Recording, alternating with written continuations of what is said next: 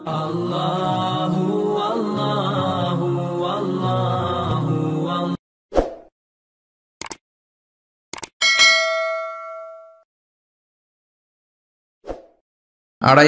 দরবার শরীফের মরহুম হাফিজ মাওলানা গোলাম জিলানী সাইদি আল কাদরি রহমতুল্লাহ আলাই ও মরহুম শাহ মোহাম্মদ গোলাম সাদেক সাইদি রহমতুল্লাহ আলাই ওনাথা বলেছিলাম, আমি পিএইচডির কাজে বছরের বেশিরভাগ সময় মালয়েশিয়াতে থাকি। তো এবারও যাওয়ার সময় আমাকে বিদায় দিলেন, বললেন যে আমার জন্য দোয়া করো, হয়তো এবার এসে আর আমাকে দেখতে পাবা না। তাই হলো, যারা চলে যায় ওনারা বেঁচে যায়, বিপদে পড়ে আছে আমরা, ঠিক কিনা? ওনাদের ওই পালাটা শেষ, কেউ থাকতে পারবে না। বিশ্বনবীও চলে গেলেন, বিশ্বনবীরও এই ইন্তেকালের মৃত্যুর যে কষ্ট এটা ভোগ করা লেগেছে, ঠিক কিনা? এজন্য কারো রেহাই নাই। আকসিরু যিকরা হাযিমিল লাযযাত, জীবনের সব স্বাদকে পানসা করে দেয় ওই কষ্টের বিষয়, মানে মরণকে বেশি বেশি স্মরণ করো। কিন্তু আমরা মৃত্যুর কথা বেমালুম ভুলে যাই। আমাদের লাইফস্টাইল দেখলে মনেই হয় না যে আমরা এই পৃথিবী ছেড়ে চলে যাব, ক্ষণিকের জন্য এসেছি। বিশ্বনবীর সাহাবারা বলতেন, যখন সকাল হয় সন্ধ্যার জন্য অপেক্ষা করো না, আবার যখন সন্ধ্যা পর্যন্ত পৌঁছবে পরদিন সকালের জন্য অপেক্ষা করো না, তার আগেই ডাক চলে আসতে পারে, ঠিক কিনা? আবার বিশ্বনবী বলতেন, নামাজে যখন দাঁড়াও সল্লু সলাতান মুআদ্দিয়া, মনে করো এটাই তোমার জীবনের হতে পারে শেষ নামাজ। Perform the Salah as if this is your last and final prayer, এমন ভাবে সালাত পড়ো মনে করো হতে পারে এটা জীবনের শেষ নামাজ। এজন্য কেউ থাকতে আসি নাই, চলে যাব। আমার নানা ভাই যেমনি চলে গেলেন আমরাও চলে যাব, ঠিক কিনা? শুয়ে আছেন আমাদের পাশেই, আমরা দোয়া করি আল্লাহ তাআলা ওনার কবরটাকে তুমি জান্নাতুল ফেরদাউসের বাগান বানাও, ওনার কবরের সাথে জান্নাতের কানেকশন তৈরি করে দাও। আজকের এই প্রোগ্রামের সভাপতিত্ব করছেন মাওলানা গোলাম পরওয়ার সাইদি আরাফাত পীর সাহেব, আড়াইবাড়ি দরবার শরীফ, কুমিল্লা। আল্লাহ পাক ওনার যোগ্যতাকে আরো বাড়িয়ে দিক। এই মাহফিলগুলোর অ্যারেঞ্জমেন্ট করা হয় যাতে আমাদের জীবনের পরিবর্তন আসে। আমরা আসলে ভুলে গেছি যে আমরা চলে যাব, মাটির কবরে কিন্তু আমাদের সবাইকে যেতে হবে, ঠিক কিনা? একদিন মাটির ভেতরে হবে ঘরে মন আমার, কেন বান্ধ দালান ঘর, প্রাণ পাখি উড়ে যাবে পিঞ্জর ছেড়ে, ধরা ধামে সবই রবে তুমি যাবে চলে, বন্ধু বান্ধব যত মাতা পিতা দ্বারা সুত সবই হবে তোমার পরে মন আমার, কেন বান্ধ দালান ঘর, একদিন মাটির ভেতরে হবে ঘরে মন আমার, কেন বান্ধ দালান ঘর, ঠিক কিনা? চলে যেতে হবে। এজন্য এটা যেন আমাদের মাথায় থাকে যে আমরা থাকতে আসি নাই, আমাদের আখিরাতটা যেন সুন্দর হয়, সবসময় এই চিন্তা রাখতে হবে। আমাদের মোরাল বেসিস, আমাদের ethical level is going down, ইখলাস তাকওয়া ইজ গোয়িং ডাউন। আল্লাহর উপর ভয়, আল্লাহর উপর অগাধ বিশ্বাস এবং আস্থা দিন দিন আমাদের কমছে, আর দুনিয়াকে পাওয়ার লোভ আমাদের বাড়ছে, ঠিক কিনা? কিন্তু আমরা থাকতে আসি নাই, চলে যাব। আমাদের অনেক লাগবে। গোটা বিশ্বে দেখবেন যে একটা প্রতিযোগিতা মানুষের মধ্যে, ছুটছে মানুষ পাগলের মতো, আরো লাগবে, আরো টাকা লাগবে, আরো সম্মান লাগবে, আমার আরো দাপট লাগবে, আরো জায়গা লাগবে, আরো ফ্ল্যাট লাগবে, আছে না নাই? বিশ্বনবী বলেন, বনি আদমের প্রত্যেককেও যদি একটা স্বর্ণের পাহাড়ের মালিক বানিয়ে দেয়া হয়, কিসের পাহাড়? কথা বলেন। আচ্ছা, একটা স্বর্ণের পাহাড়ের মালিক যদি আপনি হন, আপনার পুরো 14 পুরুষ মিলে ওই স্বর্ণের পাহাড় যদি বিক্রি করেও খান, ওই পাহাড়ের অর্ধেকও শেষ করতে পারবেন? বিশ্বনবী বললেন, প্রত্যেককে যদি একটা স্বর্ণের পাহাড়ের মালিকও বানিয়ে দেয়া হয়, প্রত্যেকে চাবে আরো একটা স্বর্ণের পাহাড় কেমনে নেওয়া যায়। ওয়ালা ইয়ামলা আফাহু ইল্লা তুরাব, কবরের মাটি ছাড়া কোনো কিছু বনি আদমের এই মুখকে বন্ধ করতে পারবে? আরো লাগবে, খাই খাই খাই খাই, আরো দাও, পাই নাই, এরকম অসন্তোষ আছে না নাই? অল্প খাবেন, অল্প পড়বেন, অল্প জমাবেন, অল্পের ভেতরে বরকত দিছে কে? আল্লাহ। এজন্য বেশি বেশি আমরা করব না, অল্পে সন্তুষ্ট থাকবো। আর শুকর করব একজনের, তিনি কে? কারণ তিনিই পারেন আপনার মনের সব জ্বালা যন্ত্রণা দূর করে দিতে। আল্লাহ পাক আমাদেরকে সহি সমঝ দান করুক। সবাই পড়েন আমিন। আপনাদের কষ্ট হচ্ছে না তো? বলেন কি, রাত বাজে 11:30। তো আমরা খুব বেশি লম্বা চূড়া সময় নিব না। শহরের মানুষ খুব ব্যস্ত থাকে, কারো অফিস আছে সকালে, কারো ব্যবসা প্রতিষ্ঠান খুলতে হবে। তো আমরা অল্প কয়েক মিনিট অল্প সময় কথা বলবো, বেশি লম্বা সময় নিব না। তবে যতক্ষণ শুনবো মনোযোগের সাথে শুনবো, ইনশাআল্লাহ পড়েন। আর ওঠা বসা করা যাবে না, করা যাবে? তো আমরা অল্প কয়েক মিনিট কথা শুনবো আমলের নিয়তে। আগে নিয়তটাকে খালেস করে নেই যে আল্লাহ এই যে এত দামি সময় ব্যয় করে আমরা আসলাম, যা শুনবো এটা যেন আল্লাহ আমল করতে পারি। চিল্লায় পড়েন আমিন। আজকে কোরআনের সবচেয়ে দামি সূরাটা নিয়ে আমি কথা বলবো। সবচেয়ে দামি কোরআনে মোট সূরা কয়টা? সবাই বলেন। আমি যখন কথা বলি আমি ক্লাস নেই, তাফসির মাহফিল রে আমি বলি কি ক্লাস। তো ক্লাসে উত্তর করতে হয়। আমি সোজা কথার মানুষ, সোজা কথায় বিশ্বাসী, এত প্যাচগোজ নাই, সহজ কথা। আমি ক্লাস করি। আমি তাফসির মাহফিলকে নিয়েছি যে আমি প্রতিদিন রাতে একটা করে শীতকালে ক্লাস করি। তো এই ক্লাসে উত্তর দিতে হয়। টিচার যদি প্রশ্ন করে উত্তর দেওয়ার দরকার আছে না নাই? আর টিচার প্রশ্ন করে, টিচার শিখায়, ছাত্র অমনোযোগী, ফেল করার সম্ভাবনা আছে না নাই? তো আমরা যেন পাস করতে পারি, ঠিক কিনা? যতক্ষণ কথা বলবো, প্রশ্ন করলে আওয়াজ করে উত্তর দিতে হবে, বাঘের বাচ্চার মতো, ঠিক কিনা? আজকে কোরআনের সবচেয়ে দামি সূরাটা নিয়ে আমি কয়েক মিনিট কথা বলবো, ইনশাআল্লাহ পড়েন। এবার বলেন কোরআনের সবচেয়ে দামি সূরা কি? হ্যাঁ? আর ইখলাস, আর ইয়াসিন, আর রহমান, আর বাকারা। বাকারা মানে কি? গাভী মানে কি? গরু। গাভী মানে নাকি গরু? তো গাভীর নামে আল্লাহ কোরআন একটা সূরা দিলেন। গাভীর দুধ খাবেন বেশি বেশি। বিষ্ণু বলতেন আলাইকুম বি আলবানিল বাকার, তোমরা গরুর দুধ খেও। ফাইন্নাহা তুরাম্মু মিনাল আশজার, কেননা গরুর দুধ এটা ঘাস পাতার নির্যাস। গরু কি খায়? ঘাস খায়। আবার বিষ্ণু বলতেন গরুর গোশত খায়ও কম, দুধ খায়ও বেশি, কেননা ফাইন্না ফি লাবানিহা শিফা, গরুর দুধে আছে শিফা, ও ফি লাহমিহা দা, আর গোশতে আছে রোগ। এখন অনেক ডাক্তারের সিরিয়াল দিতে গেলে ডাক্তার বলে লাল গোশত যারা খায় এরা যেন আমার সিরিয়াল না নেয়, কারণ আমি যতই ওষুধ দিব কোনো কাজ করবে না। Red meat is strictly prohibited for my patient, আমার রোগীর জন্য লাল মাংস খাওয়া নিষিদ্ধ। গরুর গোশতের ভেতরে আছে রোগ, কোলেস্টেরল বেশি। খেয়াল রাখবেন, যেই প্রাণীর পা বেশি ওই প্রাণীর গোশতের ভেতরে কোলেস্টেরল বেশি। মাছের পা আছে? কথা বলেন। মাছে কোনো কোলেস্টেরল নাই, সুবহানাল্লাহ পড়েন। মুরগির পা কয়টা? 2টা, তার মানে কিছু আছে, তাই না? গরুর পা কয়টা? তার মানে কোলেস্টেরলের পরিমাণ বেশি না কম? এবার বলেন চিংড়ি মাছের পা কয়টা? কয় হুজুর হিসাব নাই। তাহলে কোলেস্টেরলেরও হিসাব নাই। এগুলো কম কম খেতে হবে, ঠিক কি না? তো এজন্য দুধ খেতে হবে বেশি।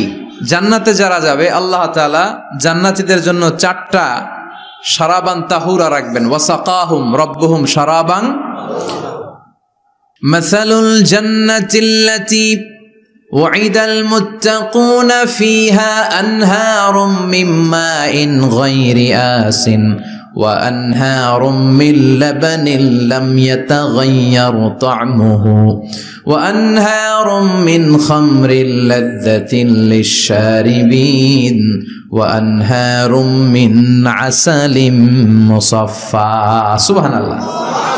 জান্নাতে যারা ঢুকবে জান্নাতীদের গলায় যেন কোনো তৃষ্ণা না লাগে, এজন্য আল্লাহ তাআলা জান্নাতের ভেতরে 4 ধরনের শারাবান তাহুরার ঝর্ণা রাখবেন। কয় ধরনের? 1 নাম্বার হচ্ছে মিনারেল ওয়াটারের ঝর্ণা। মিনারেল ওয়াটার খান আপনারা? কোনটা খান? মাম খান, কেউ ফ্রেশ খায়, আর অ্যাকুয়াফিনা, আর কি খান? স্পা, আর কিনলে।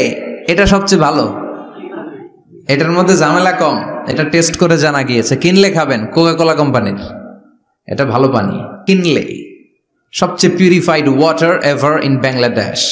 বাংলাদেশে পাওয়া পরীক্ষিত সবচাইতে বিশুদ্ধ পানি হচ্ছে কিনলে। তো একজনকে মার্কেটিং করে দিতেছে হুজুরে। ভালো জিনিসের প্রশংসা করতে হয়, ঠিক কিনা?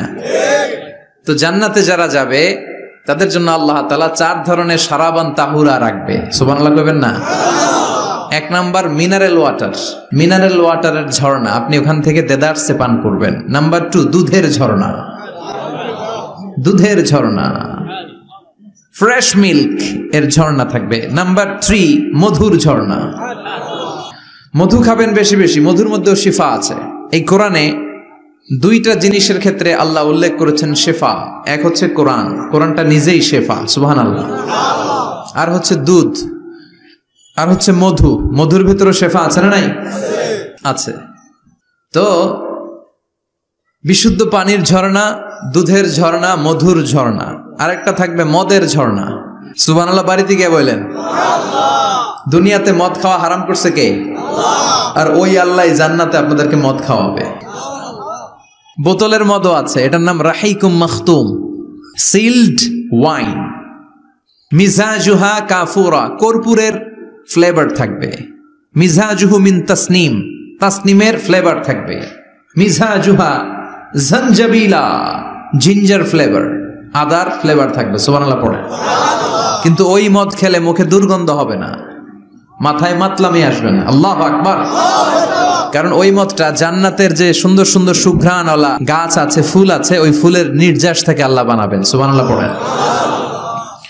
তো এজন্য 4 ধরনের সুপেয় পানি আল্লাহ তাআলা জান্নাতীদের জন্য রাখবেন। এর চেয়ে দামি একটা পানি রাখবেন, ওইটার নাম হচ্ছে আল কাউসার। কি নাম? পড়েন, ইন্না আ'তাইনাকাল কাউসার ফাসাল্লি লিরাব্বিকা ওয়ানহার ইন্না শানিআকা হুয়াল আবতার। সুবহানাল্লাহ। কাউসারের একটা ঝর্ণা থাকবে। এই কাউসারের পানি আহলা মিনাল আসাল, হাউজে কাউসারের পানি মধুর চেয়েও মিষ্টি। আবিয়াদু মিনাল লাবান, দুধের চেয়েও সাদা। আবরাদু মিনাস সালজ, বরফের চেয়েও ঠান্ডা। এক ঢোক যে খাবে চিরকালের জন্য তৃষ্ণা মিটে যাবে। এই সবগুলো যেন আল্লাহ আমরা পান করতে পারি। আর জোরে পড়েন আমিন। জান্নাত এমন জায়গা, যে জায়গায় শুধু শান্তি আর শান্তি। জান্নাতে অশান্তি আছে? মারামারি, কাটাকাটি, কিলাকিলি, হরতাল, টেনশন, ব্যারাম আছে কি? আরাম। জান্নাতে আছে কি? নাই কি? ব্যারাম। আরামের জায়গায় কোনো টেনশন নাই। জান্নাতের ভিতরে রোদ নাই, বৃষ্টি নাই, ভূমিকম্প আছে? দুনিয়াতে ভূমিকম্পের টেনশন হয় না? বন্যা আছে জান্নাতে? পুলিশের দৌড়ানি, র্যাবের দৌড়ানি আছে? বাড়ি ভাড়ার টেনশন, বিদ্যুৎ বিল, গ্যাসের বিল, ঘুমে ধরে না আমাদের, ঠিক কিনা? জান্নাতে কোনো টেনশন না। জান্নাত হচ্ছে আরামের জায়গা। আপনারা যারা যাবেন জান্নাতে 60 হাত লম্বা হয়ে ঢুকবেন। আহলুল জান্নাতে জুরদা ওয়া মুরদা, জান্নাতীরা হবে পশমবিহীন। এই যে দুনিয়াতে দাড়ি রাখা ওয়াজিব বা সুন্নাতে মুআক্কাদা, কিন্তু জান্নাতীদের গালে কোনো দাড়ি থাকবে না, মোজ থাকবে না, গায়ে পশম থাকবে না। আবনাউ সালাসিন ওয়া সালাসিন, সব জান্নাতি পুরুষরা হবে 33 বছরের তাগড়া যুবক। আল্লাহ, এখানে যেমনি আমরা একত্রিত হলাম, তোমার জান্নাতেও যেন আমরা একত্রিত হতে পারি, তুমি তৌফিক দাও। আর জোরে পড়েন আমিন। এতগুলো কথা কোত্থেকে এসেছে জানেন? জিজ্ঞেস করেছিলাম সবচেয়ে দামি সূরা কোনটা? একজন বলছে বাকারা। বাকারা মানে গাভী, গাভী থেকে দুধ, দুধ থেকে জান্নাত। সুবহানাল্লাহ পড়েন। কোরআনের কথা শেষ হতে চায় না, ইন্টার রিলেটেড, তাই না? একটার সাথে আরেকটা মিলে থাকে। খেয়াল রাখবেন, আল্লাহর কথা রাসূলের কথায় কোনো ফাঁক ফোকর নাই, আছে? এজন্য এই দুইজনের কথাই আমরা মানব। বিদায় হজের ভাষণে বিশ্বনবী বলেছিলেন, লাকাদ তারাকতু ফীকুম আমরাইন লান তাদিল্লু মা তামাসসাকতুম বিহিমা কিতাবাল্লাহ ওয়া সুন্নাত রাসূলি। আমি তো চলে যাব, রেখে যাব দুটো জিনিস, যদি দুটো জিনিসকে মেনে চলো কখনো বিভ্রান্ত হবে না। একটা হচ্ছে আল্লাহর কিতাব, আর একটা হচ্ছে বিশ্বনবীর সুন্নাত। এই দুইটা আমরা আঁকড়ে ধরবো। রাজি আছেন তো? পৃথিবী যেদিকে যাক, আমি থাকবো দুইটা নিয়ে, ইনশাআল্লাহ। পড়েন, কোরআনের সবচেয়ে দামি সূরা কোনটা বলেন? ফাতিহা। কিছু বলতেছে ফাতিহা, পিছনের ভাইরা কি বলবেন? হ্যাঁ, ইয়াসিন। আর আচ্ছা এবার বলেন, আমি সহজ করে দিই, বলেন কোন সূরা না পড়লে নামাজ হয় না? এবার ক্লু পাইছি, এবার ক্লু পেয়েছে। এই সূরা ছাড়া নামাজ হয় না। আমি যদি পড়াই হবে না, এই মসজিদের ইমাম সাহেব পড়াইলে হবে না, কিন্তু বাইতুল মুকাররমের খতিব পড়াইলে আবার হবে। হবে না? শাইখ আব্দুর রহমান সুদাইস পড়ালে তো হবেই। খাইছে কত বড় মুফতি দেখছেন, ফতোয়া দিয়ে দিচ্ছে জি না, আসলেই হবে না। কারণ এটা এমন সূরা, এই সূরা না পড়লে নামাজ হয় না।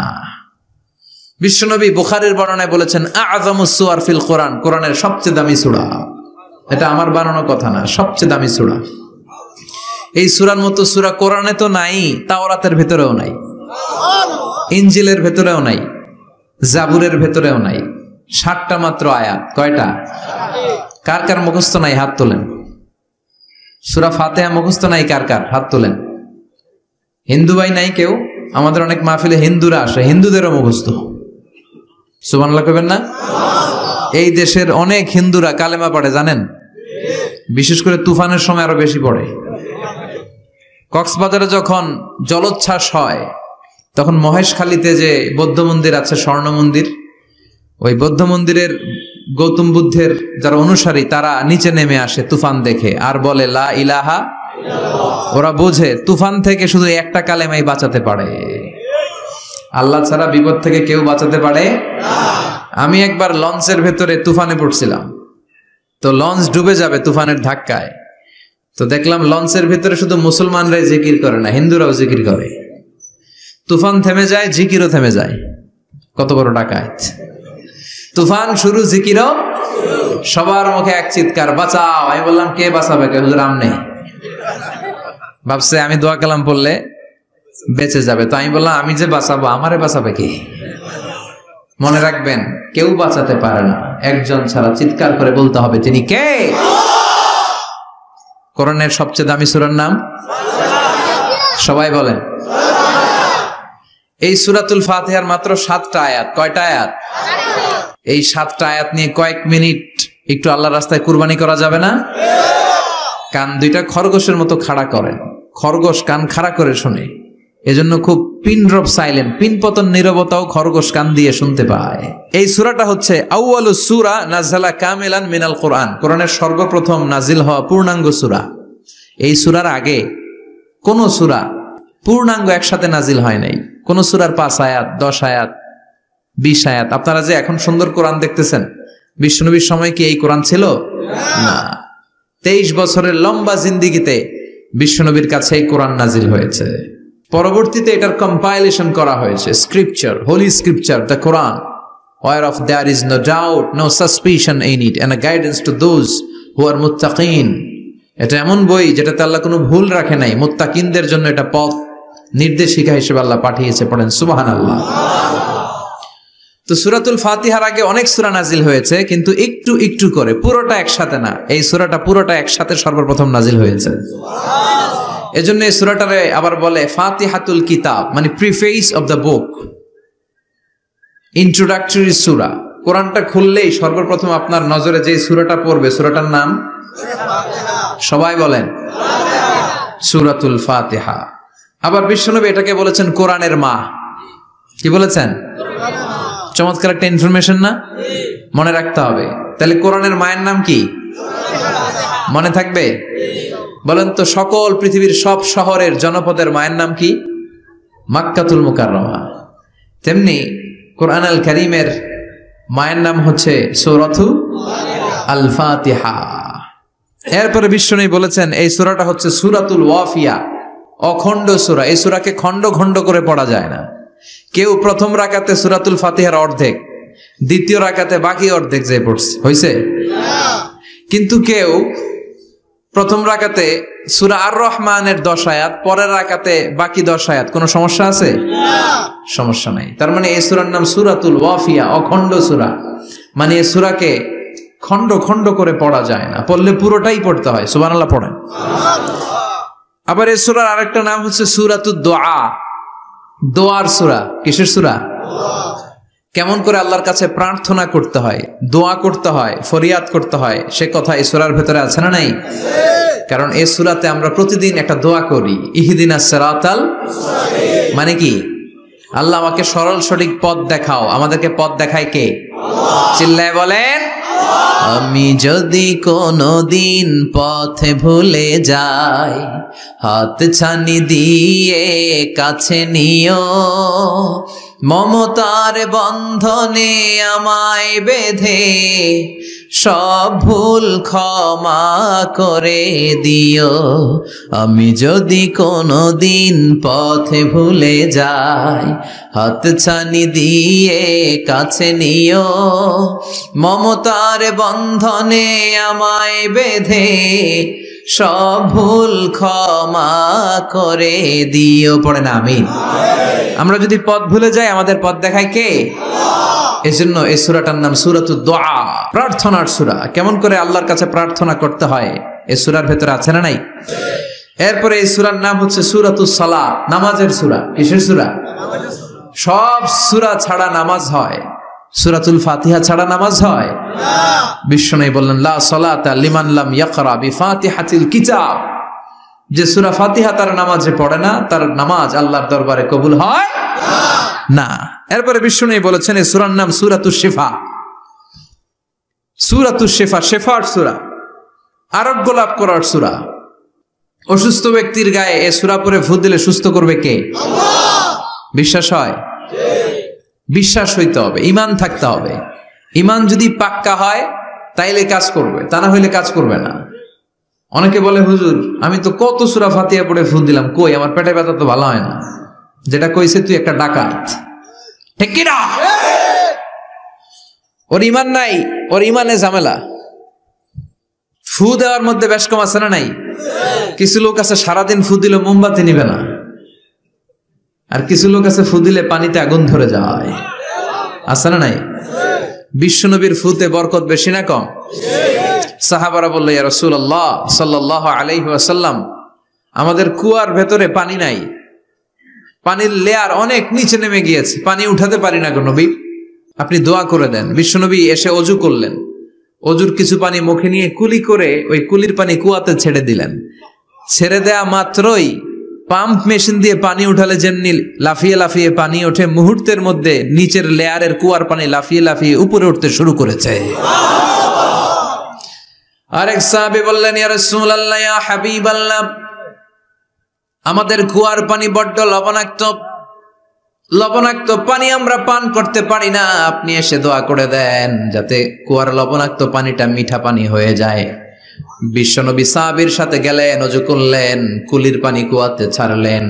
1000 বছরের লবণাক্ত কুয়ার পানি মুহূর্তের মধ্যে মিঠা পানি বানিয়ে দিল কে? এই সুন্দর ফুল, সুন্দর ফল, মিঠা নদীর পানি, আল্লাহ তোমার মেহেরবানি।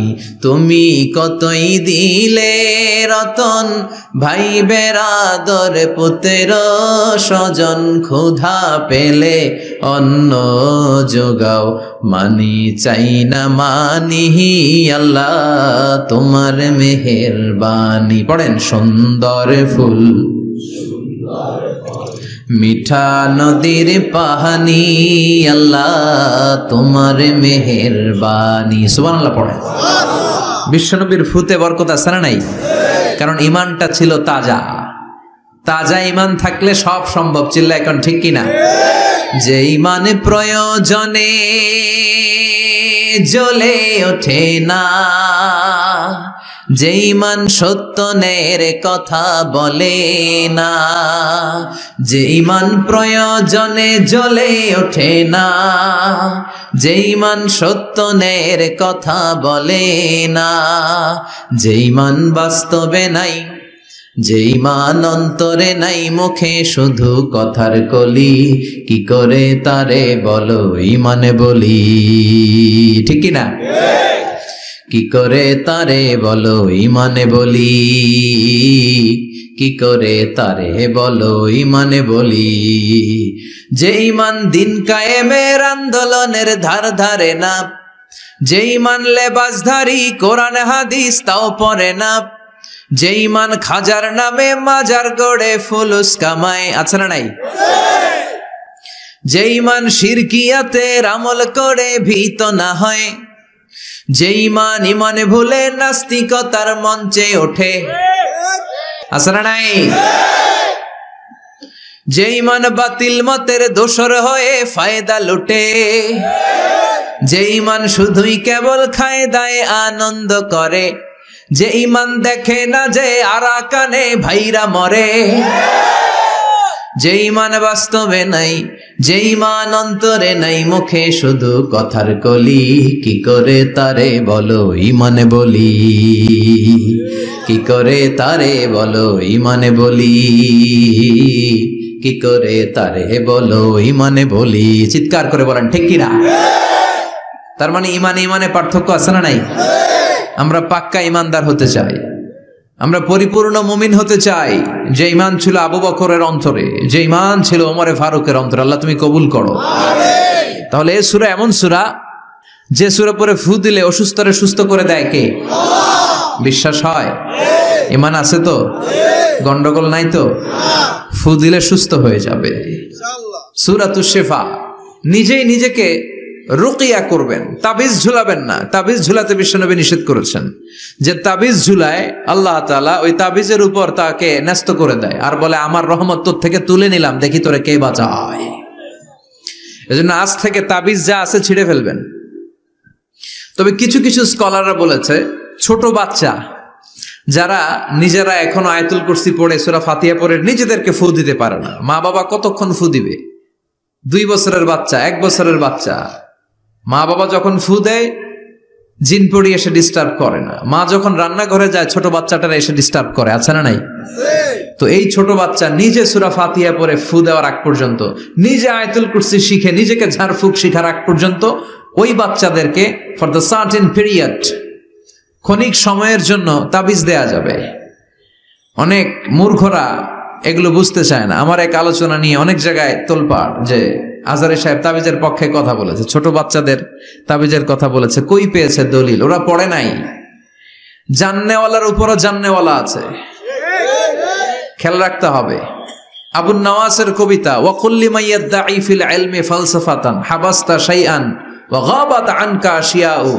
তোমার সামনে কেউ যদি দাঁড়িয়ে বলে আমি সব জানি, তুমি বৃদ্ধাঙ্গুলি দেখিয়ে বলে তুমি কিচ্ছু জানো না, তোমার জানার অনেক বাকি। জান্নেওয়ালার উপরও জান্নেওয়ালা আছে। এজন্য স্কলাররা ছোট বাচ্চা যারা নিজেরা রুকিয়া করতে পারে না, মা বাবা রুকিয়া করে ফু দিলে ভালো, মা বাবা চলে গেলে ভূত পেত নিয়ে এসে আসর করে, আছে না নাই? ওই বাচ্চার সিকিউরিটির জন্য কোরআনের আয়াত দিয়ে তাবিজ দেয়া যাবে। কিন্তু ওই বাচ্চা যখন নিজে সূরা ফাতিহা শিখে যাবে, নিজে যখন আয়াতুল কুরসি শিখে যাবে, তখন ওই তাবিজ ছিঁড়ে ফেলতে হবে। কথা বুঝতে পেরেছেন? আল্লাহ সহি সমঝ দান করো। তো তাবিজ যারা পড়েন ছিঁড়ে ফেলবেন আজকে, রাজি আছেন তো? ছিঁড়ে কি করবেন? সূরা ফাতিহা পড়বেন, পড়ে ঝাড়ফুঁক চলবে আজকে থেকে। ঝাড়ফুঁক করা সুন্নাহ। আর তাবিজ দেয়া হচ্ছে বিদআহ, যেটা বিশ্বনবী শেখায় নাই, সাহাবারা শিখায় নাই, ওইটাতে আমরা যাব না।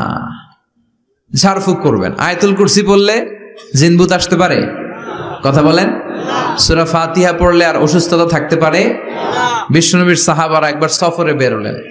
সফরে বেরিয়ে হঠাৎ দেখলেন মরুভূমির মাঝখানে কিছু লোক জটলা পাকিয়ে রেখেছে, একটা লোক শুয়ে আছে। আবু সাঈদ আল খুদরি ছিলেন ওই সফরের লিডার। বললেন কি হয়েছে? তারা বলল আমাদের নেতাকে সাপে কামড় দিয়েছে, আরেক বর্ণনায় বিচ্ছু কামড় দিয়েছে, বিষের ব্যথায় আমাদের নেতা মারা যাবে।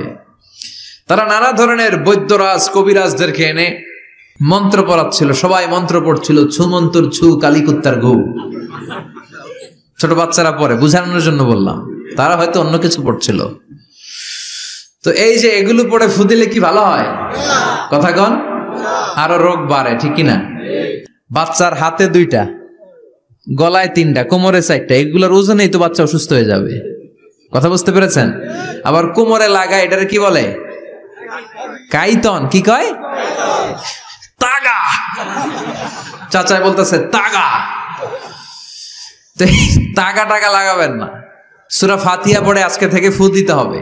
আমার মাইকের আওয়াজ নিশ্চয়ই শহরের অনেক দূর যাচ্ছে। মায়েরা বোনেরা শুনে রাখবেন, অসুস্থ আপনি সূরা ফাতিহা পড়ে ফু দেন। বিশ্বনবী রাতের বেলায় বিছানায় যাওয়ার আগে সকাল সন্ধ্যা 3 কুল পড়ে হাতে ফু দিতেন, এরকম 2 হাতটা একসাথে করে এখানে ফু দিয়ে মাথা থেকে শুরু করে মেসেজ করতেন পা পর্যন্ত, দেহের যতটুকু জায়গায় যায়। সূরাতুল ইখলাস, সূরাতুল ফালাক, সূরাতুন নাস, এই 3টা সূরাকে একসাথে বলে কুল আস-সালাসা, মানে 3 কুল। কি বলে? এই 3 কুল পড়ে না। তারপর হাতের রেখাতে অনেকে ভাগ্য বলতে চায়, এটা ভুয়া কথা। এই হাতের রেখায় কোনো ভাগ্য থাকে না। আপনারা শুনলেই কিছু মানবেন না, আপনারা কোরআন হাদিস দিয়ে যাচাই করবেন, দলিল খুঁজবেন। কি খুঁজবেন? দলিল। 1.5 কাঠার একটা জায়গা কুমিল্লা শহরে কিনবে, এটার দলিলটা ঠিক আছে কিনা দেখার জন্য পাগল হয়ে যায়। নিজে বুঝে না, আরেকজনের কাছে যায় যে পাক্কা বুঝে, দেখেন দলিলটা ঠিক আছে কিনা। তো 1.5 কাঠা জায়গার দলিল ঠিক আছে কিনা পাগল হয়ে গেলেন। যেই জান্নাতের দাম গোটা দুনিয়াটারে 10,000 বার বিক্রি করলেও জান্নাতের একটা চেয়ারের দাম হবে না, ঠিক কিনা? তো ওই জান্নাত আপনি পাবেন যেই আমল করে, ওই আমলের দলিল লাগবে না? কথা বলেন। তবে বিনয়ের সাথে, কারো কাছে যখন দলিল চাবেন বিনয়ের সাথে আগে বুঝে নিবেন কার সাথে কথা বলতেছেন। You have to know who you are talking with, you don't know who you R dealing with. অনেকে জানে না কার সাথে কেমন করে কথা বলতে হয়। এজন্য আমি বলি যে জাননেওয়ালার উপরও জাননেওয়ালা আছে, তোমার অনেক পড়তে হবে, অনেক জানতে হবে, তাহলে তুমি সব বুঝবা, ঠিক কিনা? তো আমরা ঝাড়ফুঁক করব। আবু সাইদ খুদরি বলল, এই ছুমন্তর সু কালিকুত্তার ঘু, এটাতে কিছু হবে না। আমার কাছে এমন জিনিস আছে, এটা দিয়ে ফু দিলে ভালো করে দেয় কে? সবাই বলল তাহলে আমাদের নেতাকে ভালো করো। আবু সাইদ খুদরি বলল তাহলে আমার ছাগল দিতে হবে, 1 পাল ছাগল। ওরা রাজি হলো, সবাইকে সরিয়ে উনি বসলেন। এই জীবনে প্রথম উনি রুকিয়া করেছেন। সূরা ফাতিহা পড়ে একবার ফু দিলেন, চোখ বন্ধ ছিল, সর্দারের চোখ খুলে ফেলেছে। আবার ফু দিলেন, এবার বসে গেছে, আবার ফু, হাঁটতে শুরু করছে, পুরা সুস্থ। সুবহানাল্লাহ পড়েন। 1 পাল ছাগল পেলেন, পথিমধ্যে একটা ছাগল জবাই করেও খেলেন। এরপর বিশ্বনবীর কাছে এসে মাসালাটা রিচেক করে নিলেন, ক্রস চেক, ডাবল চেক। আপনারা এখন ইউটিউবের সময় না, যে কোনো জিনিস সার্চ দিলেই সব পাওয়া যায়, আপনি জানতে পারবেন। তো একটা বিষয়ের উপর অনেকগুলো আলেমের বক্তব্য শুনবেন, ফলে ওভারঅল একটা ধারণা আপনি পেয়ে যাবেন। বুঝতে পেরেছেন? বিতিরের সালাত কয় রাকাত, অনেক মন্তব্য আছে, অনেক মতামত আছে। আপনি 5 জন স্কলারের কথা শুনেন, মোটামুটি একটা আন্দাজ পেয়ে যাবেন যে এটাই হয়তো হকের কাছাকাছি। গোড়ামি করা যাবে? ইসলামে গোড়ামি নাই। ইসলামের সৌন্দর্য হচ্ছে আত-তাইসির, simplicity is the beauty of Islam. সহজীকরণ হচ্ছে ইসলামের সৌন্দর্য। বিশ্বনবীকে যে কোনো অপশন দিলে সবচেয়ে সহজ অপশনটা নিতেন। সুবহানাল্লাহ পড়ে। বিশ্বনবীর কাছে এসে বললেন, ইয়া রাসূলুল্লাহ, সূরা ফাতিহা দিয়ে ঝাড়ফুঁক করে এক বর্ণনায় 100টা, আরেক বর্ণনায় 30টা ছাগল আমরা পেয়েছি। পথিমধ্যে একটা ছাগল জবাই করে আমরা খেয়েছি। এই যে কোরআন দিয়ে ফু দিয়ে আমরা ছাগল আনলাম, খাইলাম, এই ছাগল নেয়াটা জায়েজ হয়েছে কিনা বলেন। মাসালা ক্রস চেক করতে আসছে, ডবল চেক, দেখে বিশ্বনবী কি বলে। বিশ্বনবী বলেন জায়েজ হয়েছে মানে কোরআনের দাম বাড়ায় দিয়ে আসছিস বেটা। আল্লাহু আকবার। কোরআনের দাম তোমরা বাড়িয়ে দিয়ে এসেছো। 30টা বা 100টা ছাগল যাই পাইছো তোমরা, ভাগ বটোয়ারার পরে 2-1টা থাকলে আমারও দিও। তো এটাকে বলে সূরাতুশ শিফা। কোরআনের ভেতরে শিফা দিয়েছে কে? ওয়া নুনাজ্জিলু মিনাল কুরআনি মা হুয়া শিফাউন ওয়া রাহমাতুল লিল মুমিনিন ওয়া লা ইয়াজিদুয যালিমিনা ইল্লা খাসারা। এই কোরআনের মধ্যে আমি শিফা দিয়েছি, রহমত দিয়েছি, বরকত দিয়েছি। মুমিনদের জন্য কোরআনকে শিফা বানিয়েছে কে? সূরাতুশ শিফা মনে থাকবে? এই যে পীর সাহেব হুজুরের কাছে যে আসেন ফু দেওয়ার জন্য, যে হুজুর ফু দেন, হুজুর কি পড়ে ফু দেয় জানেন? আজকে গোমর ফাঁস করে দিয়ে যায় হুজুরের, সূরাতুল ফাতিহা পড়ে ফু দেয়। হুজুরের কাছেও আইসেন, আপনারাও ফু দিয়েন, নিজেরাও দিবেন। সবসময় যে হুজুরের কাছ থেকে নিতে হবে তা না, আব্বা আম্মার কাছ থেকে নিবেন। আব্বার কাছ থেকে নিলে এটা সবচেয়ে দামি ফু, ঠিক কিনা? 2 গ্লাসে পানি, পৃথিবীর সবগুলা পীর সাহেবরে বললাম হুজুর এই গ্লাসে একটু ফু দেন, হুজুর আমার ফু দিয়ে দিল। আমার আব্বা উনি আরেক গ্লাসের পানির মধ্যে ফু দিয়ে দিল। মুহূর্তের মধ্যে আমার আব্বার ফুটা কাজে লেগে যাবে। গোটা পৃথিবীর পীর সাহেব একদিকে, বাবা মার দোয়া আর ফু আরেক দিকে, ঠিক কিনা? তো এই জন্য সূরাতুল ফাতিহার এক নাম হচ্ছে সূরাতুশ শিফা। কি নাম? সূরাতুশ শিফা। আবার এই সূরার আরেক নাম হচ্ছে সাবউল মাসানি, নিত্য পাঠনীয় সপ্তবাক্য, নিত্য পাঠনীয় সপ্তবাক্য, যেই সূরাটা প্রতিদিন পড়া হয়। রব্বুল আলামিন বলেন, ওয়ালাকাদ আতাইনাকা সাবআম মিনাল মাসানি ওয়াল কুরআনাল আযীম। ও নবী, আমি আপনাকে নিত্য পাঠনীয় 7টা বাক্য দান করেছি, সাথে সাথে কোরআনে আজিম দান করেছি। সুবহানাল্লাহ। নিত্য পাঠনীয় 7টা বাক্য, এমন 7টা বাক্য এই সূরাতুল ফাতিহা, যে 7টা বাক্য সব সময় পড়তে হয়। যারা প্রতিদিন নামাজ পড়ে, শুধু ফরজ নামাজ পড়ে, তার 17 বার পড়তে হয় এই সূরাটা। সুবহানাল্লাহ মাহফিলের পরে। আর যারা সুন্নাত সহ পড়ে, তাদের প্রতিদিন 32 বার এই সূরাটা পড়তে হয়। তাহলে যেই লোকটার বয়স হয়েছে 50 বছর, সে যদি নামাজি হয়ে থাকে, একটু হিসাব করেন, লোকটার বয়স কত? 50। আর লোকটা নামাজি না বেনামাজি? নামাজি। নামাজি লোক বয়স 50 বছর, তাহলে এই 50 বছরে সে যে কত লক্ষবার সূরা ফাতিহা পড়ছে, ও নিজে জানে? সুবহানাল্লাহ কই? আল্লাহু আকবার। এমন সূরা যেটা প্রতিদিন পড়তে হয়। আবার বিশ্বনবী বললেন, লা তুহসা আজাইবুহু ওয়ালা তাবলা গরাইবুহু ফিহি মাসাবিহুল হুদা ওয়া মানারুল হিকমা। কোরআন এমন কিতাব, সূরাতুল ফাতিহা এমন সূরা, এই সূরার আশ্চর্যান্বিতার কোনো শেষ নাই। এই সূরা কোনোদিন পুরান হয় না। যাদের 80 বছর বয়স, কত কোটিবার আপনি সূরা ফাতিহা পড়ছেন? বুকে হাত দিয়ে বলেন তো, কখনো কি আপনার মনে হয়েছে যে প্রত্যেক দিন নামাজটা শুরু করলে এই সূরাটা দিয়ে শুরু করতে হয়? কত কোটিবার বললাম, আর ভাল লাগে না, পুরান পুরান লাগে। বুকে হাত দিয়ে বলেন, দাঁড়ান একজন, যে হুজুর আমার কাছে আর ভাল লাগে না, সূরাতুল ফাতিহা পড়তে পড়তে এটা পুরান লাগে, কালকে থেকে কুল হুয়াল্লাহ দিয়ে শুরু করো। এরকম ডাকাইতে আছে কেউ? নাই। কারণ কোরআন কখনো পুরান হয় না, যতই পড়ি ততই নতুন। চিল্লায় পড়েন আল্লাহু আকবার।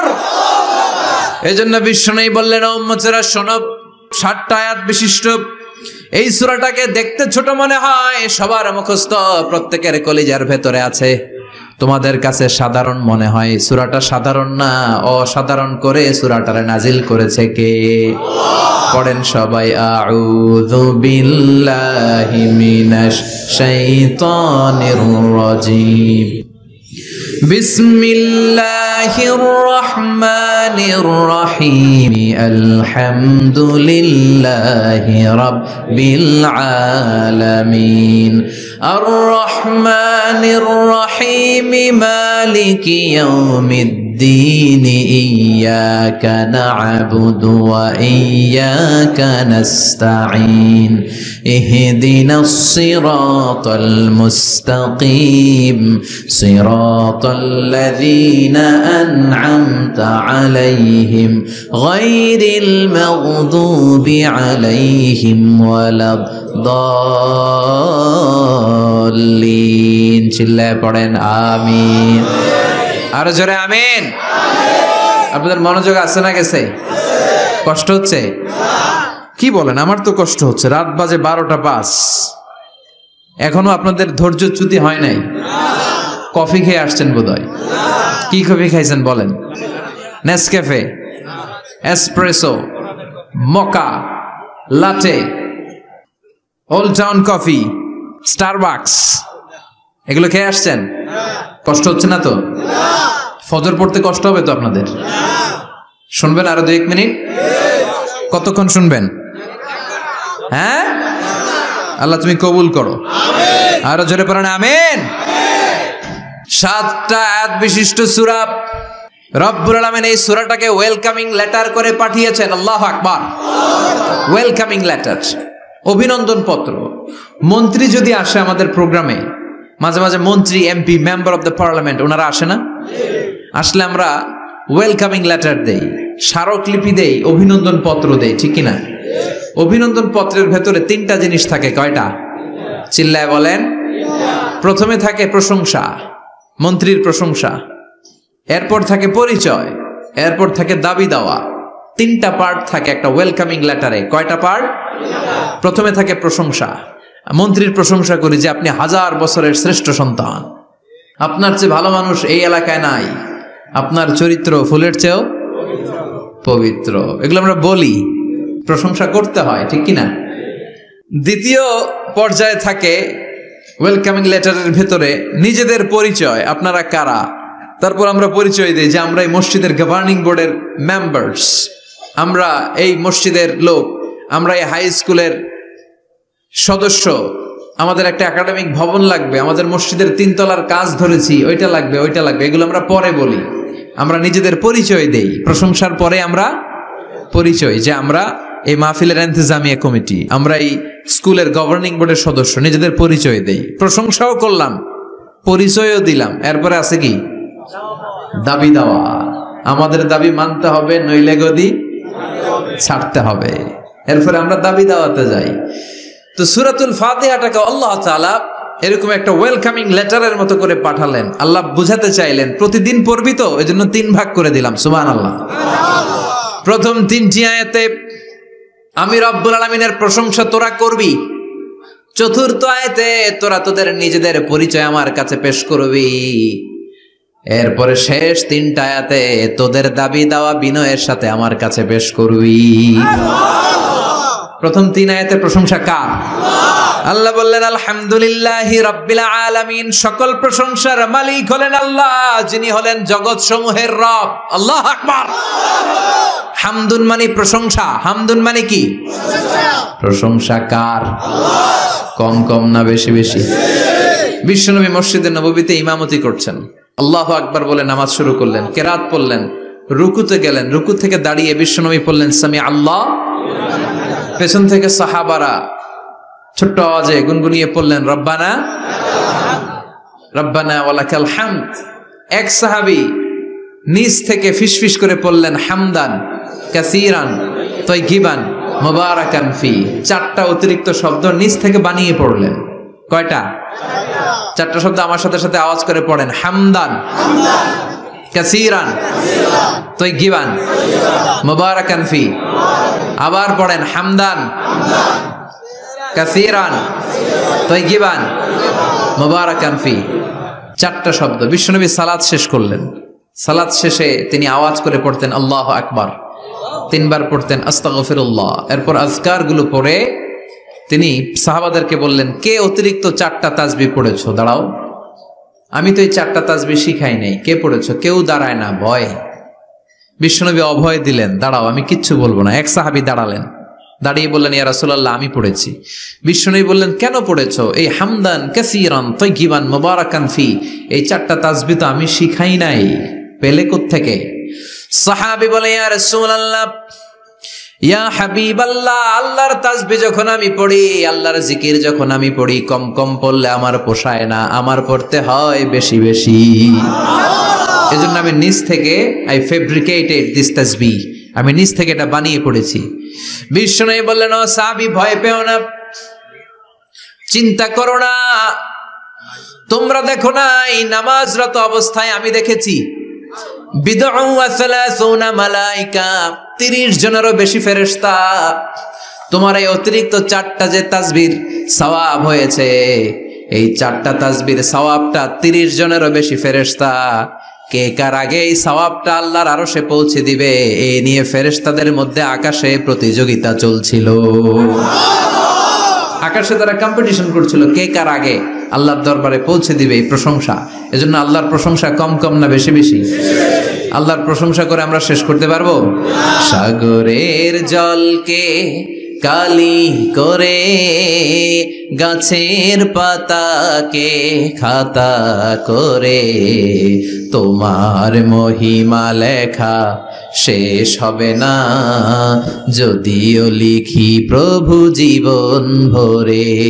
সাগরের জলকে কালি করে, গাছের পাতাকে খাতা করে, তোমার মহিমা লেখা শেষ হবে না, যদিও লিখি প্রভু জীবন ভরে। সাগরের জলকে কালি করে। সুবহানাল্লাহ পড়েন। উপমাটা খেয়াল করেছেন? মেটাফরিক, এটাকে বলে মেটাফোর, রূপক অর্থে মাজাজি ভাবে আল্লাহ বলেছেন সাগরের জল যদি কালি হয়, গাছের পাতা যদি খাতা হয়। পৃথিবীতে কয়টা গাছ আছে? পৃথিবীতে বাদ দেন, কুমিল্লাতে গাছের পরিমাণ কেমন? অনেক। তো কুমিল্লায় যদি অনেক হয়, বাংলাদেশে কেমন? বাংলাদেশেও অনেক। আচ্ছা, তো আফ্রিকার জঙ্গলের কি অবস্থা? সুবহানাল্লাহ পড়বেন না? এই সব গাছের পাতা যদি খাতা হয়ে যায়, সাগরের জল যদি কালি হয়ে যায়, পৃথিবীর সবচেয়ে গভীরতম সাগরের নাম প্রশান্ত মহাসাগর, গভীরতা সবচেয়ে গভীর জায়গার নাম মারিয়ানা ট্রেঞ্চ, গভীরতা প্রায় 36,000 ফিট। দ্বিতীয় গভীরতম সাগরের নাম আটলান্টিক মহাসাগর, সবচেয়ে গভীরতম জায়গার নাম হচ্ছে পোয়েটোরিকো। এই পোয়েটোরিকোর গভীরতা প্রায় 33,000 ফিট। মহাসাগর কি পৃথিবীতে শুধু দুইটা? কথা বলেন। প্রশান্ত মহাসাগর, আটলান্টিক মহাসাগর, ভারত মহাসাগর, উত্তর দক্ষিণ, কত মহাসাগর, কত সাগর। এই আমাদের বঙ্গোপসাগর, লোহিত সাগর, ভূমধ্য সাগর, চায়না সাগর, কৃষ্ণ সাগর, সাগর আর সাগর। এই পৃথিবীর 70% শুধু সাগর, 70% শুধু হানি আর হানি, নোয়াখালীর ভাষায় পানি আর পানি। তো এই সব পানিগুলো যদি কালি হয়ে যায়, আল্লাহর কথার ওজন কি দেখেন। কোত্থেকে আল্লাহ এই মেটাফোর রূপক অর্থ নিয়ে আসলেন। সব সাগরের পানি যদি কালি হয়ে যায়, সব গাছের পাতা যদি খাতা হয়ে যায়, সাগরের জল নামক কালি দিয়ে গাছের পাতা নামক খাতার উপরে যদি আমি আল্লাহর প্রশংসা লিখতে শুরু করে দাও, সাগরের জলও শেষ হয়ে যাবে, গাছের পাতাগুলোও ফুরিয়ে যাবে, আমি আল্লাহর প্রশংসা করে শেষ করা যাবে না। قُلْ لَوْ كَانَ الْبَحْرُ مِدَادًا لِكَلِمَاتِ رَبِّي لَنَفِدَ الْبَحْرُ قَبْلَ أَنْ تَنْفَدَ كَلِمَاتُ رَبِّي وَلَوْ جِئْنَا بِمِثْلِهِ مَدَدًا। ফুরিয়ে যাবে, ফুরাবে না আল্লাহর প্রশংসা। এজন্য আল্লাহ আলহামদু দিয়ে শুরু করলেন। সকল প্রশংসা, হামদুন মানে প্রশংসা, আর এর সাথে আলিফ আর লাম যখন অ্যাটাচ করে দেয়া হলো, তখন প্রশংসার যত ধরন হতে পারে, যত আকসাম হতে পারে, যত প্যাটার্ন আর ডিজাইন হতে পারে, সব প্রশংসার একচ্ছত্র অধিপতি একজন। চিল্লায় বলেন, তিনি কে? এই পৃথিবীতে আল্লাহর সবচেয়ে বেশি প্রশংসা করেছেন বিশ্বনবী মুহাম্মদ সাল্লাল্লাহু আলাইহি ওয়াসাল্লাম। আবার নিজেও প্রশংসিত। ওনার এক নাম আহমদ, মানে যিনি সবচেয়ে প্রশংসা করে, আবার মুহাম্মদ মানে নিজেও প্রশংসিত। জান্নাতীদেরকে নিয়ে বিশ্বনবী যখন কিয়ামতের দিন বিচার শেষে জান্নাতের দরজায় যে কড়া নাড়বে, ওই দিন বিশ্বনবীর হাতে একটা পতাকা থাকবে। ওই পতাকার মধ্যে ওই শব্দটা লেখা, সূরাতুল ফাতিহার প্রথম শব্দ যেটা। সূরাতুল ফাতিহার প্রথম শব্দ কি? আলহামদু। বিশ্বনবীর হাতের পতাকায় ওইটা লেখা থাকবে, লিওয়াউল হামদ, প্রশংসার পতাকা। সুবহানাল্লাহ পড়বেন না? তার মানে আমরা এই সিদ্ধান্তে উপনীত হলাম যে সব সময় প্রশংসা করতে হবে একজনের। তিনি কে? আল্লাহ বললেন আলহামদু আলহামদু লিল্লাহ। সব প্রশংসার মালিক হলেন আল্লাহ। কি সুন্দর নাম তার, কি মজার নাম। আলিফ লাম লাম হা, আলিফ লাম।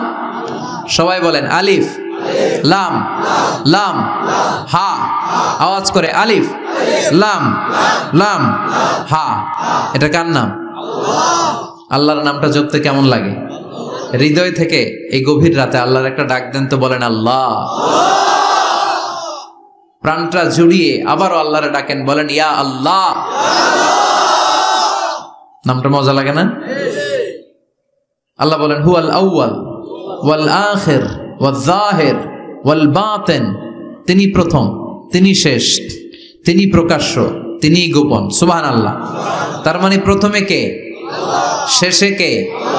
প্রথমে আল্লাহ আল্লাহ, শেষেও আল্লাহ আল্লাহ, আকাশে আল্লাহ আল্লাহ, জমিনে আল্লাহ আল্লাহ। সবাই পড়েন, প্রথমে আল্লাহ আল্লাহ, শেষেও আল্লাহ আল্লাহ, আকাশে আল্লাহ আল্লাহ, জমিনে আল্লাহ আল্লাহ। নিখিল জাহান গায়ে গুণগান, তার নামে গায় আমরাও গাহি তাআলা। হামদে বারি তাআলা, হামদে বারি তাআলা, হামদে বারি তাআলা। সুবহানাল্লাহ পড়েন। আলহামদুলিল্লাহ। সকল প্রশংসার মালিক কে? আল্লাহ বললেন সকল প্রশংসার মালিক হলাম আমি, আর আমি হলাম রব্বিল আলামিন, জগৎ সমূহের রব। আল্লাহর আরেক নাম হলো রব। আল্লাহর আরেক নাম কি? কবরের প্রথম প্রশ্ন কি? মার রব্বুক, তোমার রব কে? আমাদের উত্তর কি? আমরা বলবো আল্লাহ আমারে রব আল্লাহ আমারে রব, দমে দমে তনু মনে তারি অনুভব। আল্লাহ আমারে রব, তোমার দুনিয়াতে আমি যেদিকে তাকাই অথই নিয়ামাতে ডুবে আছি সবাই। পাখ পাখালির গানে শুনি তাসবিহ কলরব, তাসবিহ কলরব। আল্লাহ আমারে রব, ওনার নাম হচ্ছে রব। নাম কি? এজন্য আমরা যখন দোয়া করি, দোয়ার শুরুতে কোন শব্দ থাকে?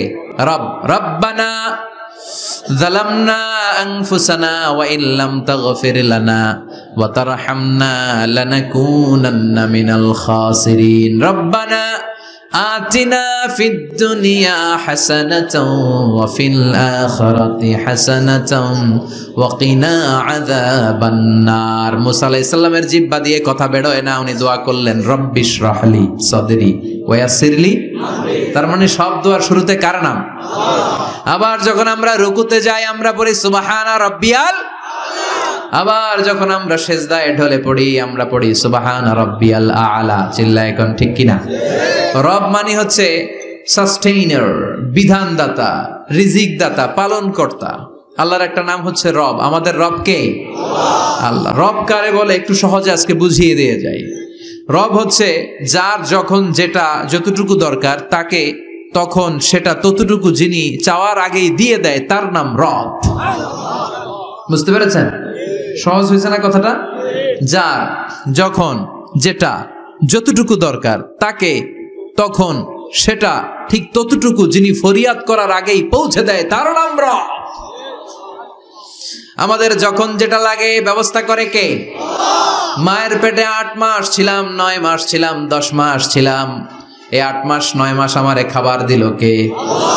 পানি দিল কে? অক্সিজেন দিল কে? চাইছিলেন? মায়ের পেটে চাইছিলেন না আল্লাহর কাছে যে আল্লাহ ঠিক মতো দিও, টাইমলি খাবার পাঠায় দিও? চাইছিলেন? চাওয়ার আগে যার যা লাগে কে দেয়? তাকে বলে রব। আবার মায়ের পেট থেকে দুনিয়ায় আসলেন, আমার মায়ের জরায়ুর সাথে আমার নাড়ের একটা কানেকশন, একটা লাইন, ওই লাইন দিয়ে আল্লাহ 9 মাস যাবত আমারে পানি দিলেন, খাবার দিলেন, অক্সিজেন দিলেন। সঙ্গত কারণে এই দুনিয়াতে আসলে দুনিয়ার মানুষ ওই লাইনটা কেটে দেয় নাকি রেখে দেয়? কেটে দেয়। কেটে দিলে বাচ্চা প্রথম চিৎকারটা দেয়, মানব শিশু প্রথম চিৎকার হাঁকে পৃথিবীতে, ওয়া ওয়া। আমরা শুনি ওয়া, আসলে আল্লাহরে ডাক দেয়। আল্লাহরে ডেকে বলে মাবুদ, খাবারের, অক্সিজেনের আর পানির একটা মাত্র লাইন ছিল, চিল্লায় বলেন কয়টা? দেখো দুনিয়ার মানুষ কত নিষ্ঠুর। আসার সাথে সাথেই কারোর সাথে আমার শত্রুতা নাই, জমি নিয়ে মারামারি নাই, কিলাকিলি নাই, একটা মাত্র খাবারের লাইন দিয়ে 10 মাস বেঁচেছিলাম। মানুষগুলো নিষ্ঠুর, খাবারের একটা লাইন কেটে দিল, এখন খাবো কি? আল্লাহ বলেন গোলাম, যে আল্লাহ 10 মাস ধরে মায়ের পেটে খাওয়ালাম, ওই আল্লাহ এখনো আছি না নাই? একটা লাইন ছিল মায়ের নাড়ের ভেতরে, খাবারের একটা লাইন, চিন্তা নাই, কষ্ট নাই, দুঃখ নাই। একটা খাবারের লাইনের বদলে আজ থেকে তোর মায়ের বুকের ভেতরে খাবারের 2টা লাইনের ব্যবস্থা করে দিলাম। চাইছিলেন যে আল্লাহ আসার সাথেই তো আমার লাইন কেটে দিবে, খানা কিন্তু রেডি রেখেন আল্লাহ? চাইছিলেন না সবাই?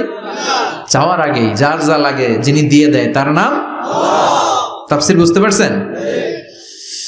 এরপরে মায়ের দুধ খেতে লাগলাম। মায়েরা গভীর রাত মাইকের সাউন্ড যাদের কানে যায়, বুকের দুধ খাওয়াবেন ছেলে মেয়েদেরকে। বাচ্চা ডেলিভারি হওয়ার পরেই মায়ের বুকে যে দুধটা, সেটার বলে শাল দুধ। এটা আল্লাহর পক্ষ থেকে বাচ্চার জন্য প্রাকৃতিক টিকা। সুবহানাল্লাহ কবেন না? আমরা হসপিটালে যে টিকা দেই 5টা 7টা, প্রথম টিকাটা আল্লাহ ফ্রি দিয়ে দিছে। বাচ্চাদের গ্রোথ হবে না যদি না খাওয়ান। খাওয়াবেন, সব মায়েরা খাওয়াবেন।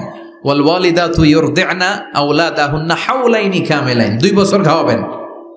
যারা বৃদ্ধাশ্রমে থাকতে চান না তারা খাওয়াবেন, আর যারা ডানু খাওয়াবেন তাদের জায়গা হবে কি? ছেলে আমার মস্ত মানুষ, মস্ত অফিসার, মস্ত ফ্ল্যাটে যায় না দেখায় পারে ও পার, নানান রকম জিনিস আর আসবাব দামি দামি, সবচেয়ে কম দামি ছিলাম একে মাত্র আমি। ছেলের আবার আমার প্রতি অগাধ সম্ভ্রম, আমার ঠিকানা তাই বৃদ্ধাশ্রম। কি দুঃখের কথা, মা কেঁদে কেঁদে বলে কোনো মা বাবার জন্য বৃদ্ধাশ্রমে থাকা না লাগে, ঠিক কিনা? তো বৃদ্ধাশ্রমে যারা থাকতে চান না তাদেরকে দুধ খাওয়াবেন, দেখবেন এই ছেলেগুলো এরকম ডাকাত হবে না। আল্লাহ তুমি বুঝার তৌফিক দাও। তার মানে মায়ের পেটে যখন ছিলাম খাবার দিল কে? দুনিয়াতে আসার পরে বুকের দুধের ব্যবস্থা করলো কে? আচ্ছা, মায়ের বুকের দুধ যখন আমরা খেতাম আমাদের দাঁত ছিল? ছিল না। তার মানে দাঁত দরকার নাই, দেয়ও নাই। বয়স আমার 1 বছর 2 বছর যখন হইতে শুরু করলো, একটু বড় হয়েছে, এখন তো শুধু দুধে চলবে না, এখন মাছ খাইতে হবে, গোশত খাইতে হবে, কুরবানির হাড্ডি চাবাইতে হবে। কথা কন? তো এখন আমার দাঁতের দরকার আছে না নাই? দাঁত যখন দরকার ছিল না দেয় নাই, যখনই দরকার তখনই দিছে কে? আবেদন করছিলেন না অনলাইনে? কথা কন? অনলাইনে আবেদন করছিলাম তো আমরা, জাল্লা বয়স যখন ঠিক এই পর্যায়ে চলে যাবে দাঁত দিও তুমি, দাঁত চাইছিলেন? চাওয়ার আগে যিনি দেয় তার নাম। দেখেন বাংলাদেশে ভাল্লুক, উল্লুক, বাঘ যেগুলো আছে এগুলোর গায়ের পশমগুলো পাতলা।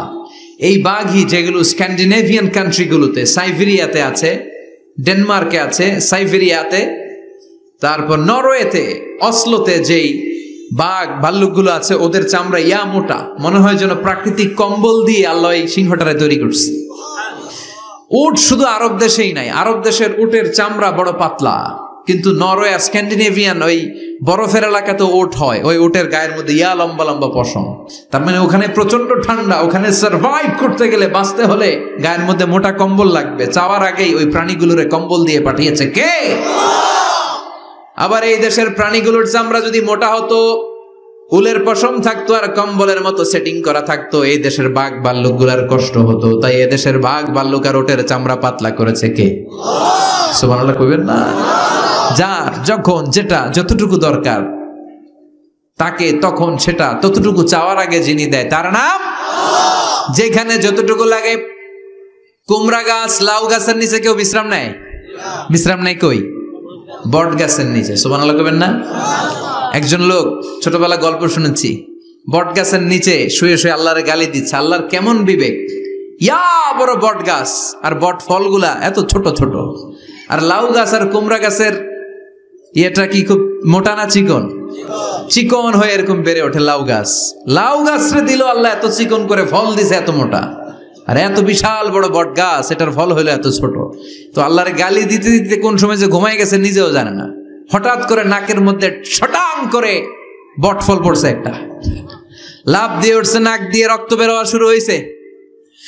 রক্ত মুছতে মুছতে মনে মনে ভাবে, আসলেই তো আমি বড় একটা উল্লুকা পাঠা। আজকে এই বট গাছের মধ্যে যদি লাউয়ের মতো ফল দিত, কুমড়ার মতো ফল দিত, আমার নাকের উপরে ওই লাউ আর কুমড়া বললে আমি থাকতাম না, আমি বিদায় হয়ে যেতাম, অক্কা পেয়ে যেতাম, ঠিক কিনা? যেখানে যেটা যেভাবে যতটুকু দরকার তার নাম। চিৎকার করে তার নাম। আল্লাহ বললেন আমি হলাম রব্বিল আলামিন, জগৎ সমূহের রব। আলাম মানে একটা জগৎ, আলামিন মানে অনেক জগৎ, মাল্টি ডাইমেনশনাল ইউনিভার্স। উদ্ভিদ জগতের রব তিনি, প্রাণী জগতের রব তিনি, সাগর জলের অতল গহ্বর জগতের রব তিনি, মহাকাশের জগতের রব তিনি, সৌর জগতের রব তিনি, অদৃশ্য জগতের রব তিনি। চিল্লায় বলেন ঠিক কিনা? এজন্য আল্লাহ বললেন আলহামদুলিল্লাহি রাব্বিল আলামিন, যত জগৎ আছে সব জগতের রব আল্লাহর জন্য প্রশংসা। রাজি আছেন? আরো শুনবেন? শেষ করে দেই। আর রহমানের রাহিম, তিনি দয়ার সাগর, তিনি দয়ালু, তিনি মায়াবী, তার মায়ার শেষ নাই, তার দয়ার শেষ নাই, তিনি দয়ার সাগর। আল্লাহ তুমি দয়ার সাগর, রহমানুর রহিম, তোমার দয়াই পূর্ণ আমার সারা নিশিদিন। সুবহানাল্লাহ পড়েন। আল্লাহ বলেন রাহমাতি ওয়াসিআত কুল্লা শাই, সব জায়গায় আমার রহমত বিস্তৃত, এমন কোন জায়গা নাই যেই জায়গায় আমি আল্লাহর রহমত নাই। আল্লাহর রহমত ছাড়া পৃথিবীতে কিছু হয় নাকি? এই যে আজকে বসে আছি ওয়াজ শুনতেছি, কার রহমতে? কার দয়ায়? আল্লাহ বললেন এই রহমত, দয়ার, ভালোবাসারে আমি সৃষ্টি করার পরে 100 টুকরা করলাম। কয় টুকরা? 100 টুকরা করার পরে নিজের মধ্যে আমি 99 টুকরা দয়ার ভালোবাসা রেখে দিলাম। 1 টুকরা দয়া মায়া পৃথিবীর সবার মাঝে ঢেলে দিলাম। সাইয়েদনা আদম থেকে শুরু করে up to the day of judgement, কিয়ামত পর্যন্ত সবার মাঝে আল্লাহ রহমতের 1 টুকরা দিছে, ছিটে ফোঁটা হুজুর পাইছে একটু, আমি পাইছি একটু, উনি পাইছে, উনি সবাই মিলে আমরা এক ফোঁটা ভাগে যোগে পাইছি দয়া আর ভালোবাসা। সবাই মিলে এক ভাগ ভালোবাসার, আর 99 ভাগ ভালোবাসা কার? ওনার ভালোবাসা বেশি না কম? এক ভাগ ভালোবাসা আমরা পেয়ে পৃথিবীতে ভালোবাসার গানের শেষ নাই, ভালোবাসার মুভির শেষ নাই, ভালোবাসার উপন্যাসের শেষ নাই।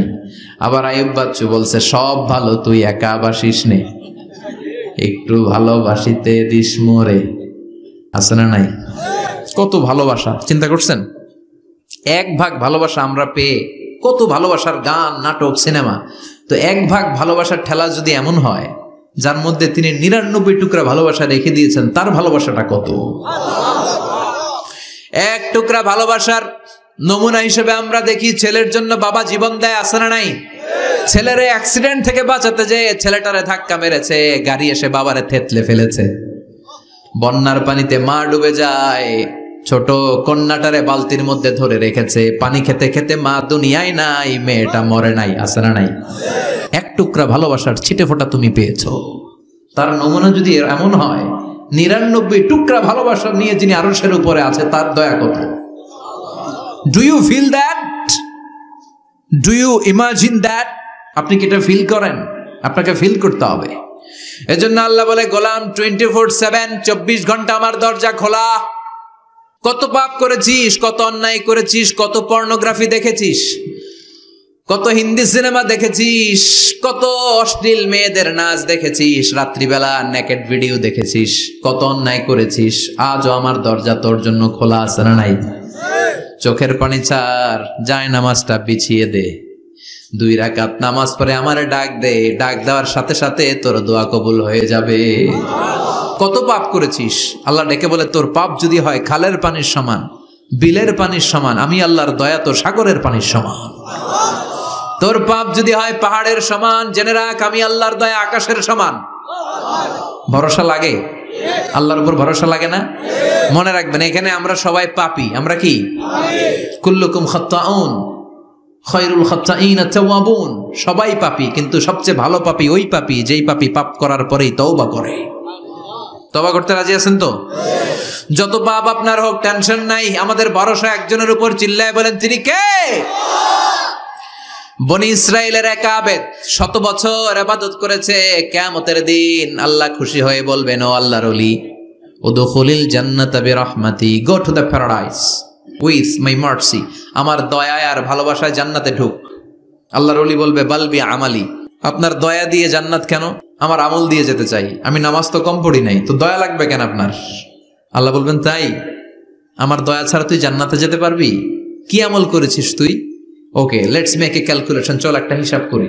তোর শত শত বছরের তাহাজ্জুদ গুলারে এক পাল্লায় রেখে দে, শত শত বছরের আমলগুলো রেখে দে, আর দয়া করে মায়া করে চোখগুলো যে একটা পাল্লায় রেখে দিয়েছি, দুনিয়াতে সৌন্দর্য দেখার জন্য চোখ যে দিয়েছি, চোখটা একটা পাল্লায় রেখে দে। এক পাল্লায় 500 বছরের তাহাজ্জুদ, আরেক পাল্লায় কি? এই দুটি চোখ দিয়েছি বলে দেখো যে কত অপরূপ, নয়নাভিরাম খেতে খামারের জুড়াই জ্বালা, বিধুর ধূপ তোমার দেয়া চোখের শুকুর জানাবো তার ভাষা কই, যতই দেখি ততই যেন পলক ছাড়া চেরই। সুবহানাল্লাহ পড়েন। এক পাল্লায় চোখ রাখা হবে, আর এক পাল্লায় 500 বছরের তাহাজ্জুদ রাখা হবে। ওজন দেওয়ার পরে দেখা যাবে মুহূর্তের মধ্যে চোখের পাল্লা ভারী হয়ে গেছে। আল্লাহ বলেন, এবার হিসাব বলে তুই জাহান্নামে যাবি, go to the hell fire, জাহান্নামে যা। কয় আল্লাহ মাফ চাই, দোয়াও চাই, জাহান্নামে আমি পড়তে পারব না, মাফ করে দেন, আমি বুঝি নাই।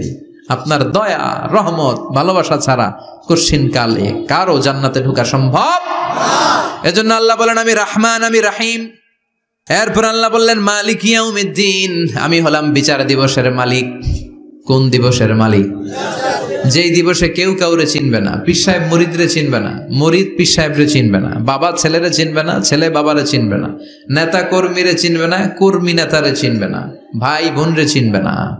সূর্যটা মাথার কাছে চলে আসবে, সূর্যের তাপে মানুষের মাথার মগজগুলো গলে গলে নাকের ছিদ্র আর কানের ছিদ্র দিয়ে বেয়ে বেয়ে পড়বে। সবাই উলঙ্গ, নেকেড, সবার মুখে ইয়া নাফসি ইয়া নাফসি। সেই বিচার দিনের মালিক একজন, চিল্লায় বলেন তিনি কে? এরপর আমরা পরিচয় দিলাম ইয়াকা না'বুদ, আল্লাহ শুধুই আপনার ইবাদত করি, ওয়া ইয়াকা নাস্তাঈন, শুধু আপনার কাছে আমরা সাহায্য চাই। এবার দাবি দাওয়া ইহদিনাস সিরাতাল মুস্তাকিম, ও আল্লাহ show us the right path, show us the correct path, আমাদেরকে পথ দেখায় কে? এরপর আল্লাহরে বললাম আল্লাহ সিরাতাল্লাযীনা আন'আমতা আলাইহিম, ওই শ্রেণীর পথ দেখান যে শ্রেণীর উপরে আপনি নিয়ামত বর্ষণ করেছেন। এই শ্রেণী হলো 4 শ্রেণী। চিল্লায় বলেন কয় শ্রেণী? আওয়াজ করে বলেন। 1 নম্বরে নাবিগিন, সিদ্দিকিন, শুহাদা, সালিহিন। বলেন নাবিয়িন, সিদ্দিকিন, শুহাদা, সালিহিন। নবীরা যাদের কাছে ওহী আসতো ওনারা মাসুম। সিদ্দিক হচ্ছে সত্যের ব্যাপারে আপোষহীন, তাদের লিডার হচ্ছে আবু বকর সিদ্দিক। শুহাদা আল্লাহর জমিনে আল্লাহর দ্বীনকে বাস্তবায়নের জন্য তাজা রক্ত ঢেলে যারা শহীদ হয়েছে, ঠিক কি না? আমাকে শহীদ করে সেই মিছিলে শামিল করে নিও, যে মিছিলের নেতা মীর হামজা খোবায়েবে খাব্বাব আল্লাহর কাছে ছিল অতি প্রিয়, শামিল করে নিও। পড়েন আমিন। এই 4 শ্রেণীর পথ আল্লাহ তুমি আমাদের দাও। গায়রিল মাগদুবি আলাইহিম ওয়ালাদ-দাল্লিন, 2 শ্রেণীর পথ থেকে আমরা পানা চাই। এক হলো গায়রিল মাগদুবি আলাইহিম, যাদের উপর তোমার রাগ, তোমার গোসা, তোমার ক্রোধ, লানত প্রাপ্ত ওই ইহুদি জাত থেকে আমরা পানাহ চাই। ওয়ালাদ-দাল্লিন, ভ্রষ্ট যারা নাসারা, সব মুফাসসিররা একমত যে আল মুরাদু বি আল মাগদুবি আলাইহিম আল ইয়াহুদ ওয়াল মুরাদু বিদ-দাল্লিন আন-নাসারা। সব মুফাসসিররা পৃথিবীতে একমত যে মাগদুব আলাইহিম দ্বারা বোঝানো হয়েছে ইহুদিদেরকে। পৃথিবীর সবচাইতে টেরা জাতি, নিজেদের 70,000 নবীকে নিজেরা জবাই করেছে। নাউজুবিল্লাহ পড়বেন না? বিশ্ব নবীকে হত্যার ষড়যন্ত্র করেছে, ছাগলের গোশতের মধ্যে বিষ মাখিয়ে আমার বিশ্ব নবীরে খাওয়াতে চেয়েছে। এমনকি বিশ্ব নবী ইন্তেকালের পর বিশ্ব নবীর লাশ মোবারক চুরির ষড়যন্ত্র করেছে। এরা সবচেয়ে বড় সুদখোর, সবচেয়ে বড় মুনাফিক, সবচেয়ে বড় বাটপার। এই জাতিটার নাম হচ্ছে ইহুদি। এইডসের ছড়াছড়ি পৃথিবীতে ছড়িয়েছে ওরা। বম্বিং হামলা, বোমা হামলা কারে বলে, ককটেল ফুটানো, গ্রেনেড হামলা পৃথিবীবাসী জানতোই না, ওরা শিখিয়েছে। বিমান কেমন করে পাইলটকে হাইজ্যাক করে ছিনতাই করতে হয় ওরা শিখিয়েছে। এজন্য ওদের সাথে মুসলমানদের কোনো সম্পর্ক নাই। চিল্লায় বলেন ঠিক কিনা? এরপরে ওয়ালা দাল্লিন, যারা ভ্রষ্ট, পথভ্রষ্ট, ঈসা আলাইহিস সালাম রে মানতে মানতে আল্লাহর ছেলে বলে দাবি করে, ওই নাসারাদের থেকেও আমরা পানাহ চাই, ঠিক কিনা? এই সুন্দর প্রার্থনা যখন আমরা করলাম, এখন আমিন বলার দরকার আছে না নাই? আওয়াজ করে পড়েন আমিন। নামাজ শেষে আপনারা পড়বেন আমিন। যেই মসজিদে আওয়াজ করে আমিন, আওয়াজ করে পড়েন। যেখানে ফিস ফিস ফিস ফিস করে পড়বেন, তবে মিস করেন না। ইদা আম্মানাল ইমাম আমিনু, ইমাম যখন আমিন বলে তোমরাও আমিন বলো। তোমরা যখন আমিন বলো ফেরেশতারাও আমিন বলে। তোমাদের আমিন আর ফেরেশতাদের আমিন যখন মিলে যায় তোমাদের সব গুনাহ মাফ করে দেয় কে? আমিন বলবেন তো? আমিন নিয়ে মারামারি করবেন না তো? হাত তোলা বাঁধা নিয়ে মারামারি নাই তো? বুকে না নিচে মারামারি করা যাবে? আমরা ঐক্য চাই কোরআন সুন্নাহর আলোকে, ঠিক কিনা? এজন্য সূরাতুল ফাতিহা হচ্ছে সূরাতুশ শিফা। আজ থেকে এই সূরাতুল ফাতিহার আমল বেশি বেশি করব। অসুস্থ হলেই ঔষধও খাবো, সূরা ফাতিহা পরে রুকিয়া করব, ঝাড়ফুঁক, ঠিক কিনা? আর আল্লাহর কাছে আমরা প্রতিদিন দোয়া করবো ইহদিনাস সিরাতাল মুস্তাকিম। প্রতিটা আয়াতের পুঙ্খানুপুঙ্খ ব্যাখ্যা করলে কয়েক ঘন্টার দরকার। আমরা যা বলেছি, যতটুকু শুনেছি ততটুকু আমল করলে আমাদের জীবনকে উজালা করে দিবে কে? আমি দুঃখ প্রকাশ করছি আপনাদের কাছে, স্বল্প জায়গা হওয়ার কারণে আপনাদেরকে আমরা অ্যাকোমোডেট করতে পারি নাই। রাত বাজে 1টা, এত রাতেও এত লোক দাঁড়িয়ে